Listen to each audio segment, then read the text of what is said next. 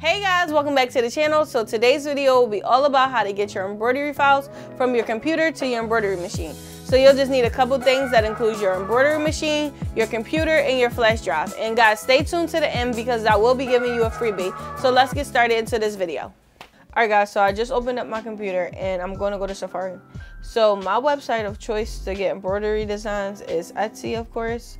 If you don't know what Etsy is, it's just a marketplace that sells a lot of different things. They sell digital files and a lot of handmade things. So I'm just going to type in embroidery designs. Another website that I like to use is Creative Fabrica. They have a lot of different embroidery designs on there as well. And there's also people that will digitize your items for you on Etsy too. So I'm just going to go back, and I think I did see something that I like, and it was these butterflies.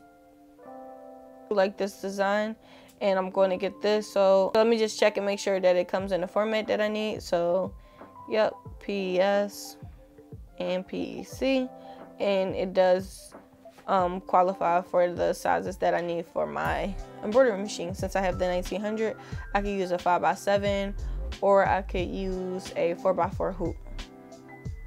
So I'm just going to add this to cart and then proceed to check out. And guys, I'm just going to sign into my Etsy account so that it's a little bit easier for me to check out. And if you don't have an Etsy account, you should consider signing up so that when you make purchases, it'll be easier just to go back and get your designs.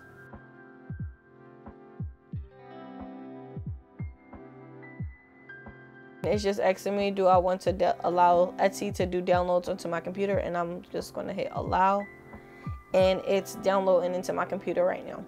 So right here from my computer, I'll just go to my Finder tab, and then I'll go look onto my left hand side to downloads. So here's my file that we just purchased on Etsy right here in the download folder. Okay, so you see all the files that it came with, all the different inches and stuff like that. So this is the point where I'll take my flash drive and put it into my computer. So since I do have the newer MacBook, I have to use a USB port. And then I'll just put this into my laptop. So once it's in my laptop, I'll wait for the computer to recognize that the flash drive is there, and it comes up under no name. Since this is a new flash drive, I never named it. So yours might come up under unlisted or untitled or no name if it is a newer flash drive that you didn't name. So once I open up which file I want, and I'm just going to use the 4x4, and then right here we'll just find what type of format that we use. And like I said, the brother machine uses the PES. But you'll see all different types of format for you to choose, so you'll just select the one that you need. Then from here you can then go to edit. It'll be at the top of your screen, and then you'll click copy, and then you'll find your flash drive, and then from here you'll click edit again, and then you'll just hit paste. And once that's already there, I'll just look for it, and it's right here, butterfly for PES. So we know that our file is now in our flash drive, so I could just eject my flash drive from my computer. You got to make sure that you eject the flash drive from the computer. If not, you can mess up the information that is in the flash drive. So just make sure you hit eject and make sure that the computer does recognize that the flash drive is away. Alright guys, so now that your embroidery file is on your flash drive and you already pressed the eject button, you could just take your flash drive out of your computer.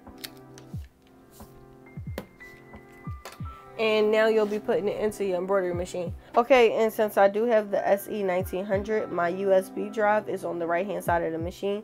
And with most brother machines, the USB drive is right here. So I'll just take my USB and then plug it right in. And then I'll come over to the front of the machine where you'll see a button for your USB, and I'll click that. Once I click that, I can now start to look for the design that I uploaded to the flash drive. So this is the butterfly design that we bought off of Etsy. So it's just telling me that the pattern extends to the outside of the frame, and I'll say okay and change my frame. So right here, and then set. And then I'm ready to embroider once I finish all of the editing for it. is ready.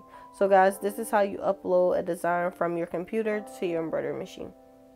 Thank you guys for watching this far into the video. As a thank you for subscribing to my channel, there will be a free design link below in the description. So guys, grab that, and thank you guys for watching this video.